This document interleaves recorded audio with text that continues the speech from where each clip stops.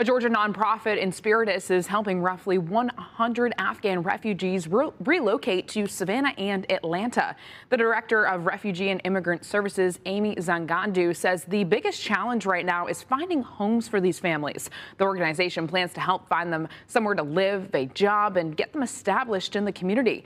Being a refugee herself, escaping Rwanda during the genocide in 1994, she says starting over can be tough.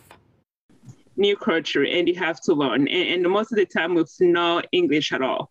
So it's a quick learning experience, and that can be really hard. Just imagine being a new place, you're starting over.